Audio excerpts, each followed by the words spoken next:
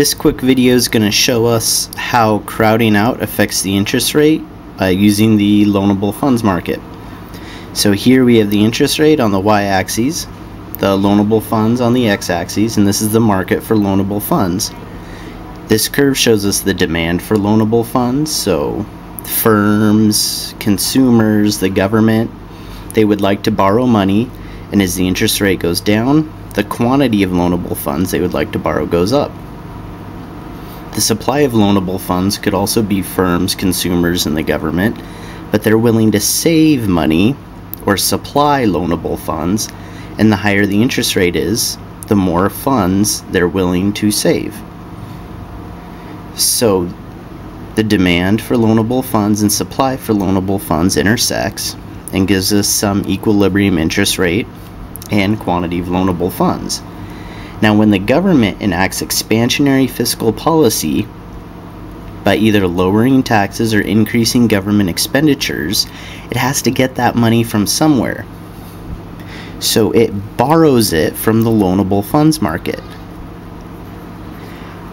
So when the government borrows money, we see an increase or a shift in our demand for loanable funds. Now, we were at some equilibrium interest rate, and you can see now that after the shift, after the expansionary fiscal policy, there's now a gap. There's a shortage of loanable funds.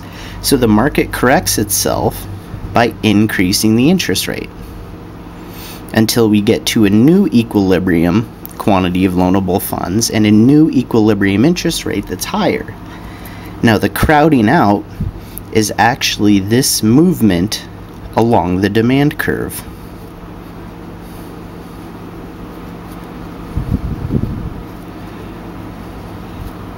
Crowding out isn't a shift in demand, it's these firms and consumers actually lowering the quantity of loanable funds they desire because that interest rate is going up, trying to get into equilibrium again.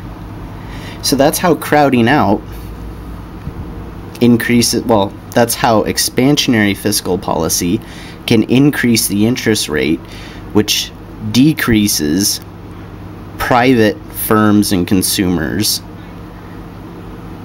the amount of loanable funds they receive, and we call that phenomena crowding out. And that's how it works looking at the loanable funds market.